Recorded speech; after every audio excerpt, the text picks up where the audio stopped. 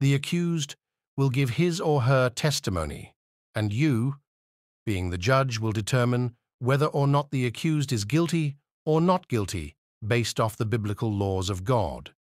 The judge, you will deem either guilty or not guilty of these scenarios.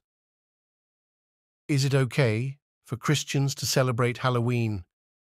You will give your verdict at the end of the video. Deuteronomy 18:9-13. Warning against pagan practices. When you come into the land that the Lord your God is giving you, don't follow the disgusting practices of the nations that are there. Don't sacrifice your children in the fires on your altars, and don't let your people practice divination or look for omens or use spells or charms, and don't let them consult the spirits of the dead. The Lord your God hates people who do these disgusting things, and that is why he is driving those nations out of the land as you advance. Be completely faithful to the Lord.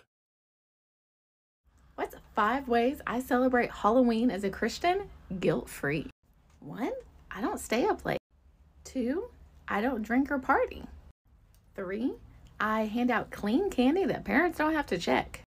4, I have a fun time with friends and family doing cute little coordinated costumes. My kid wants to dress up as a cat.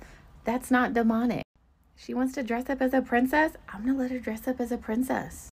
And I don't think that's unchristian to let my kid dress up as a princess or a cat. And 5, I don't do any sort of demonic rituals or worshiping.